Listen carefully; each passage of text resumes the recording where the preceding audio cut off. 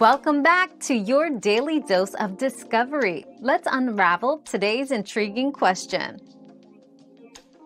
Bringing deodorant on a plane is allowed, with some restrictions. For carry-on luggage, deodorant in solid form has no restrictions, but aerosol or gel deodorants must comply with the SOS 3-1-1 liquid rule.